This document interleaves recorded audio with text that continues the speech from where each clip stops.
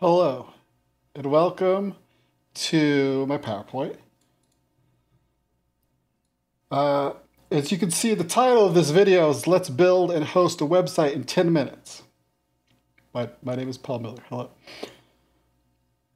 If you look at the splits, I've already attempted this, and it took 19 minutes. And I don't want to put that on you. I don't want to say, oh, I was explaining myself and I could do it faster.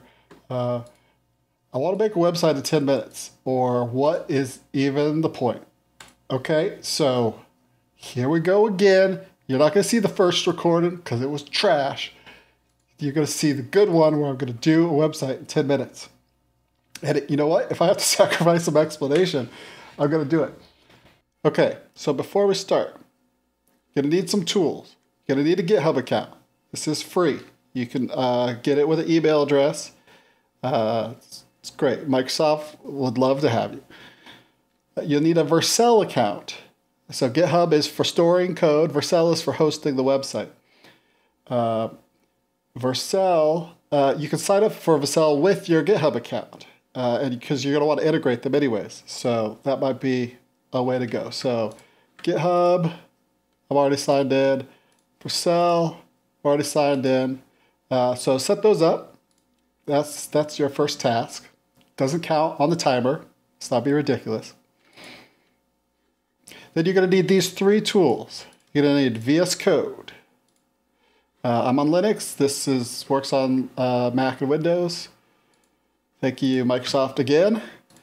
You're going to need Node.js.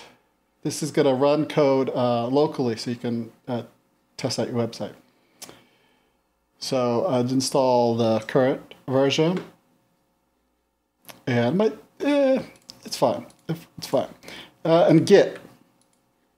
So GitHub is a hub of Gits. Git is for version control. Distributed version control system. Brought to you by the dude who created Linux. So it's good. All right. So that is the toolkit.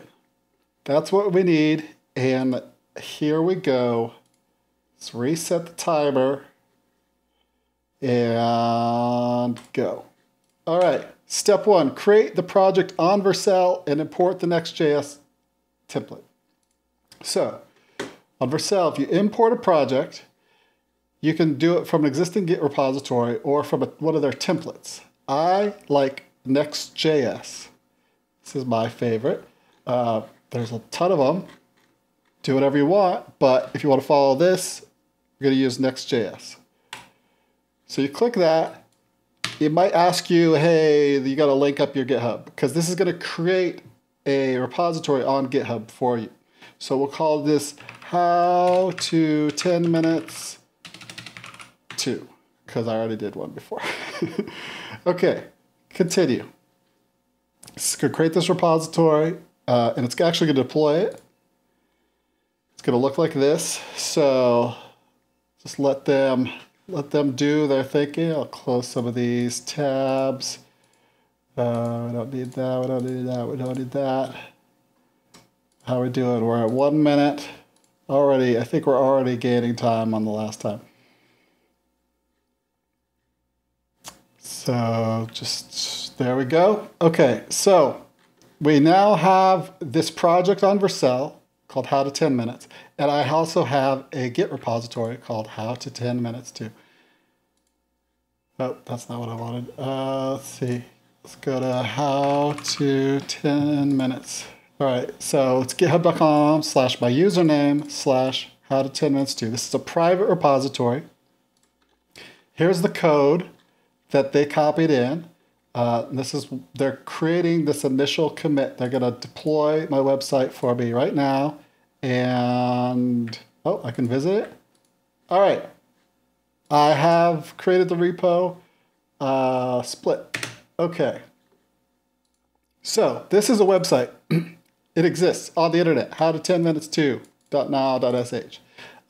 You can point a domain that you own, or you can buy a domain, and then that will be the URL. But we want to make some changes. So what we're going to do is we're going to take this, see clone or download. You can download a zip, but we want the actual Git repository. So you can just copy this whole URL. I'm going to open my command line. You could do this right from VS Code. When you open a VS Code in an empty window, you'll have like some button over here like clone a repo. But I'm going to do it from the command line because that's what I'm comfortable with. So git clone how to 10 minutes to.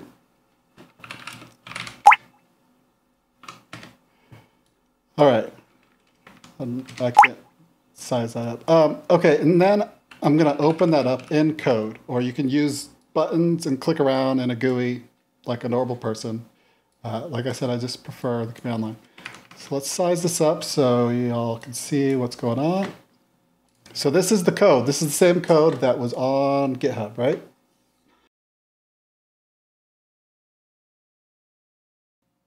So let's see, we cloned the repo, split. All right, now we're going to make some changes to the website. So this is the website right here. Look at that glorious code. And so there's some weird JavaScript up here that you don't need to understand right now. And there's a lot of CSS. You don't need to understand that.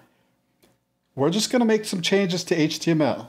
And this HTML inside, sandwich inside of this weird stuff, is just like regular HTML. So let's just delete everything inside of main. Make an H1. Hello, this is Paul's website. And save that. Let's delete the footer. So that's going to be the content of our website, and then we're going to change the title. Paul's cool website. All right. Now, I'm going to open up a terminal in VS Code. It's up here, new terminal. And I need to run a couple commands to test this out. So we're going to npm install. And that's going, remember we installed npm when we installed Node, right? It's a command line utility that comes with Node. And this installs all the JavaScript dependencies that allow us to run this. Then we're going to do npm run dev. And that's going to start up a local server. And now we can preview what we're doing. So if I make a change, question mark, hello, this is Paul's website. Oh, okay, so we made some changes, all right? So this is our website. It's Paul's cool website. So let's split that. All right, now we're gonna commit the changes. So this is to save our work, and we give a name to our saved work. So deleted everything, LOL. And so when we commit, it will add and commit all these changes. It will probably warn you, do you want to stage everything? And just say yes. Just say yes to all. Commit. All right. So now we see there's 0 upstream changes up in our GitHub repository in the cloud. There's nothing to pull down, but we have something locally that hasn't been pushed up. So when we click this, we'll synchronize push and pull commits to the master branch of our GitHub repository. All right. So now that's synced up to GitHub. So we committed the changes. So split. Okay. So now if we go on here and hit refresh, it should show, yeah, there's this new commit, deleted everything LOL. And there's this little orange dot. Vercel was watching our repository for new changes that we push. When we do push, it creates a new deployment of our website. So if we go on Vercel, and it's done. So now we go visit how to 10 minutes to.nod.sh. Changes are live. Wow. 6:45. Okay. So I feel pretty good about that. Wow. What a time save. I don't know why it doesn't like say how, it should show me like green splits or something like that. Okay, I'll work on that. So let's just review what we did. Let's see my slides. Okay. So we created the project on Vercel, and we used the Next.js template. And that's what created the repository on GitHub for us and deployed a website, just right there.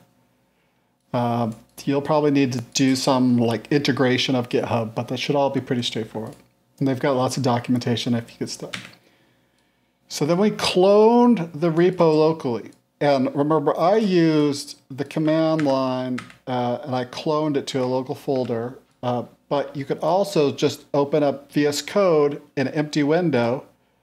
And there should be some sort of option like clone repository if you have Git installed. And if you don't have Git installed, it might actually help you install Git.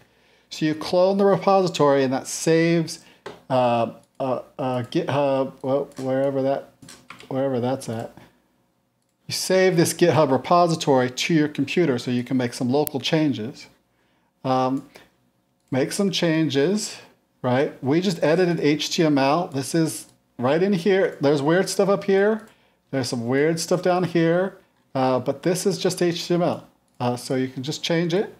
If it breaks, you you can test out. Remember, you had to do npm install to get all the,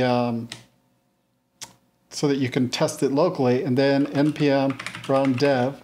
And that starts up the local development server. So you can see your changes. If it breaks, it'll give you some errors and stuff. Like if I leave off this tag, it should say, oops, unterminated JSX contents. And that sounds scary, but I just forgot to close this HTML tab. Once I'm happy with my changes, see, I don't have any changes right now because this is the same.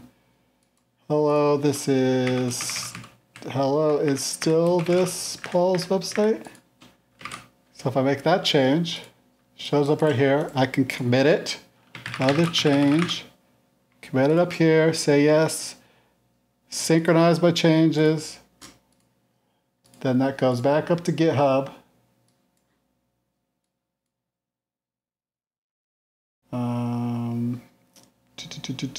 I'll just wait on Vercel for the new deployment.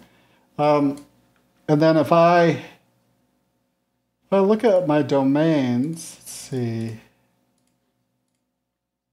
where are my domains? Let's see, domains. What's one that I'm not using? I'm using all of these right now. But I've got a bunch of domains here, or you can buy a new domain right here, and then you just point it at right here. You just type in the domain, add it, and it'll help you set it up. And then you have a real website that you control.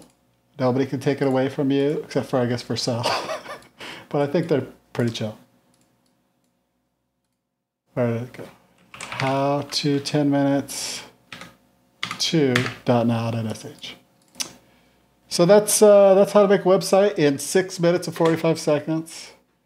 Let me know if you have any questions. I know this is really brief. I want to dive into a lot of these things. People want to learn JavaScript or HTML or CSS. That'd be fun to teach.